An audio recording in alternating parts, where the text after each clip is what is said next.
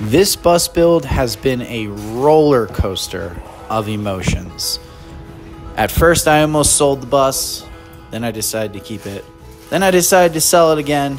Then the day I was going to sell it, it broke down. Then I decided to keep it. And here we are.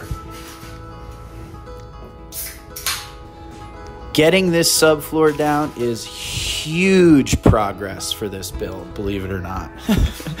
And not because of the labor, because of where I am. I am in the middle of nowhere building this bus. To get somewhere, just to get into town, it takes me 40 minutes. So this bus has challenges that I've never faced before. I'm used to driving 5 to 10 minutes to Home Depot, and I got everything I need. So it's gonna be tough, but we're gonna get it done. And let's take you back to the beginning of the subfloor. Heading to the Home Depot right now. Yeah, a typical Home Depot run used to take me about 5 to 10 minutes. Now we're looking at 2 hours. I'm going over this mountain pass right now. It's pretty cold. I have no insulation and no heater in the bus right now. So I'm all bundled and trying to stay warm. Hopefully we make it. I started building vans in 2019. And in 2020, I decided to start my business, Dogwood Conversions. And I've been building out vans ever since. Recently, I just decided to become nomadic. So I have no home base and I just travel where the builds are. So if you hire me for a build and you have property for me to build on, I'll come out there and build it for you. I really like this idea of building like this nomadically instead of having a warehouse where I'm spending all this money on. Eventually I'm gonna buy land and build a warehouse and everything, but this is what I've decided to do. And I really love it so far.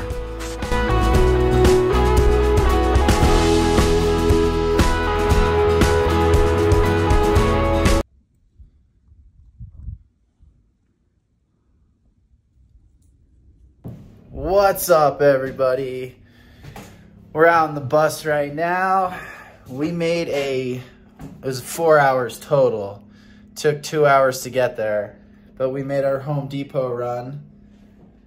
And we got all of the wood that we need to start putting the subfloor in, insulating it, insulating the ceiling, and start framing out a couple things. So super excited, super tired because it took all day.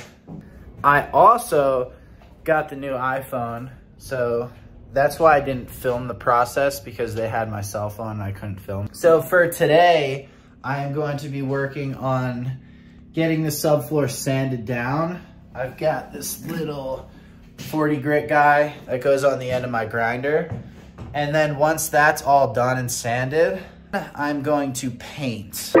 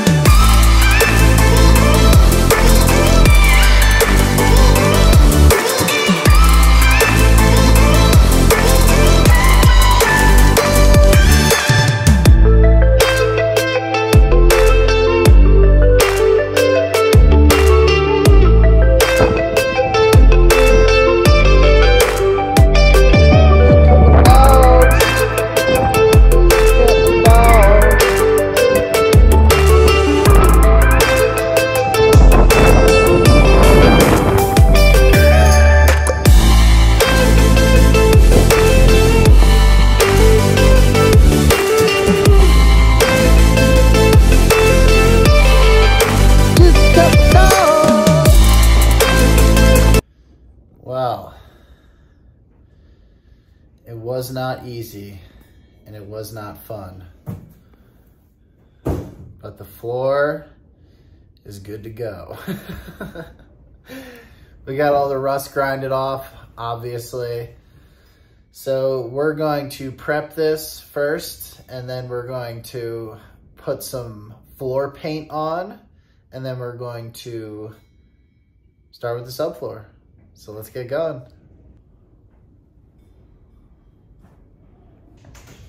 Okay, we got the paint.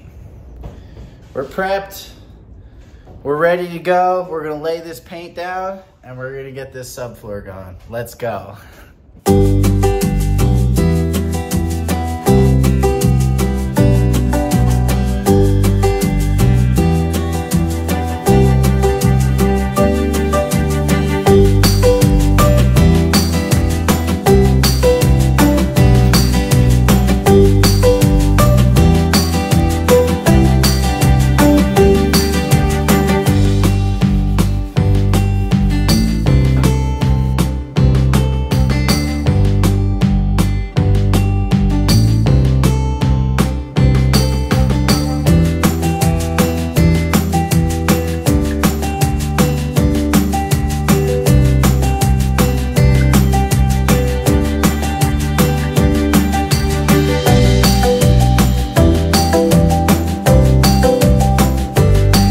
Is painted.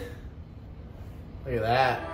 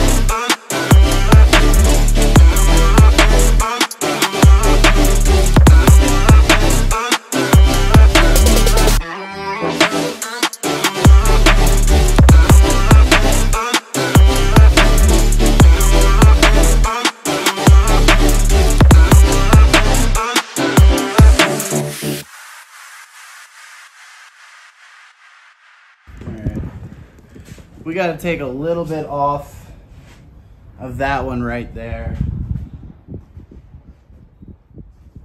No big deal, but yeah. Woo! Subfloor. All done.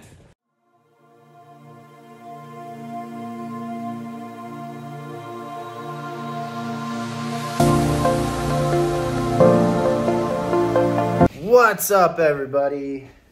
So, we got our glue gun ready to go. We're gonna peel the floor up and then we're gonna glue it back down. I didn't want to glue it down the other day because I do want it to sit for a few days after I glue it, and I needed to run into town to get supplies and stuff. So today we're gonna glue it all down. So let's get to work.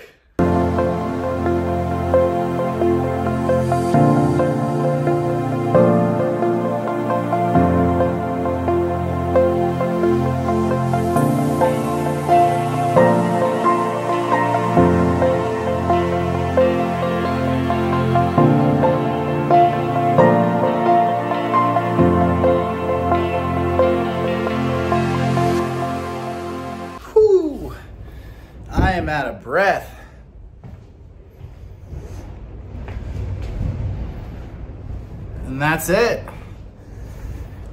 That's the subfloor, people. Oh man. If you're new to this channel, please subscribe. I have weekly videos coming out.